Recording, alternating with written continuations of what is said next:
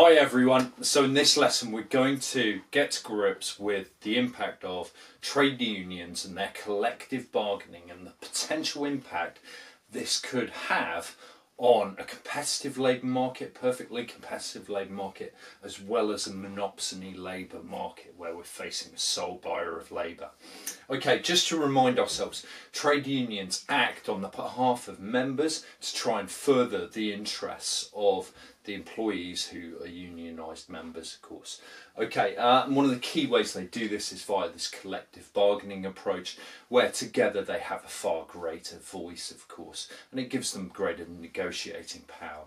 Okay, so firstly, let's have a look at the potential impact of negotiating higher wages within a perfectly competitive labour market. Okay, let's start off with our market equilibrium. To start with, though, we can see supply equals demand, and so therefore we can determine that employment would be E star. Meanwhile, we would have a level of wage at W star. Okay, so there it is. Right, so the trade union comes along and they negotiate better wages for all unionised workers. And the impact of that would be, of course, to bring up the actual average wage rate. So if I just denote that by WTU, okay, we can see that there. And in effect, what happens is the supply curve, in effect, kinks, because it means that for unionised workers, the lowest wage that they can actually be paid now is WTU. In effect, it has the same sort of repercussions as a minimum wage would in this marketplace. Now from this, we also see that we've got two interesting points to explore here and here. Okay, now the supply curve in effect is of course the marginal cost curve, particularly when you consider that each worker is costing the firm exactly the same amount. These workers that did have very low reservation wages here, the wage that they were prepared to offer their services for, well, actually they will be earning a much greater wage, okay, under the trade union model than they were in the competitive equilibrium here. Okay, so we can see at this point, in effect, marginal cost equals the marginal revenue product. Right there, okay, and we will just call that E1. Meanwhile, we can see that the actual supply of labour at this wage rate would be equivalent to E2. So what does this mean for our marketplace? Well, firstly, it means that these people who had a reservation wage which was above the market equilibrium, well, they now enter the actual potential labour force because they want to get a job now that they get paid in line with their reservation wages, or even slightly higher. So it means that the participation rate will increase. Okay, so the participation rate increases. And so what does this mean? Well, it means that there's more workers potentially available. In effect, there is a surplus to the level of demand. But we can also see that there is an increase in unemployment. Let's just highlight that with the green pen there. Okay, so unemployment meanwhile increases from E star to E1. So some people lose their jobs under this this collective bargaining approach. Okay, so a union certainly benefits many members who enjoy this higher wage up to E1, but thereafter the workers from E1 to E star are made unemployed. Okay, so that's an interesting outcome here that we can see. We're left with a surplus of available workers in the marketplace. So yeah, very, very interesting because it completely disrupts the market equilibrium here, okay? And in effect, of course, it means that the labour market is no longer allocatively efficient, so that in that case there is market failure in action. Okay, previously the market was clearing, of course. Okay, so let's now, before we do that, let's just remind ourselves that unemployment now has actually increased from E1 right through to E2, and that's an important point to be aware of. The key reason for that, of course, is that the participation rate of labour has actually increased. The more people are in the labour market. Okay, so let's now just remind ourselves of monopsony labour market. Here we've got the marginal cost above the supply curve, and that is simply because that to attract additional workers you need to pay everyone the same higher wage rate. Okay, so we can see that with this marginal cost here above the actual supply curve. MC equals the MRP at this point, so if we just take that down, and we can just call that EM for employment and monopsony.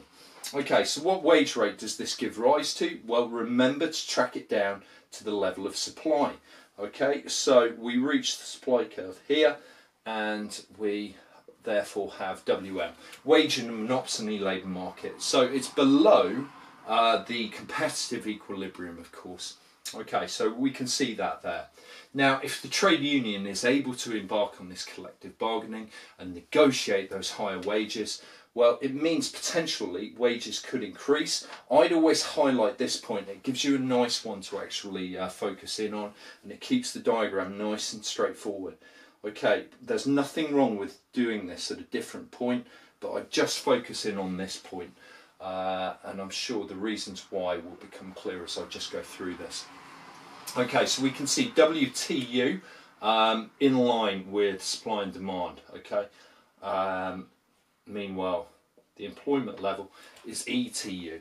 So this is interesting because we see an increase in the wage and we see an increase in employment.